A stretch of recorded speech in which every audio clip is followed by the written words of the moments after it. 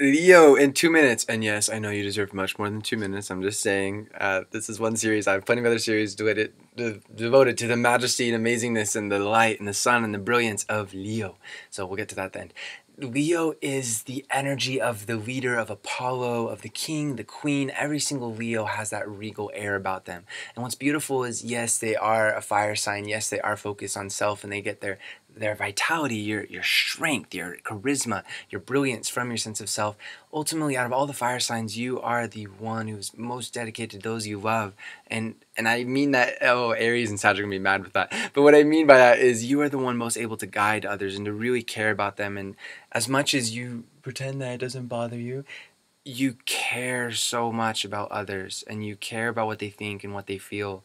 And there is a sense of really not needing, validation and caring and whatnot, because you are the sun energy. Again, it is the solar system. This whole system revolves around the sun, revolves around Leo energy, that brightness, that light, the star shine.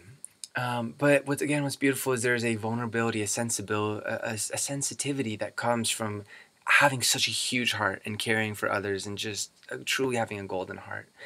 And so that's what's beautiful about Leo is you are independent, you are strong, you don't need other people's validation, but you really like it.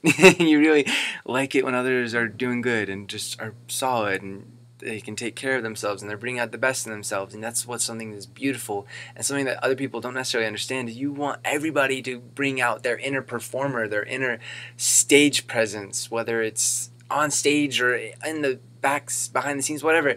Is you want everybody to be living and breathing their spirit like you do at your best.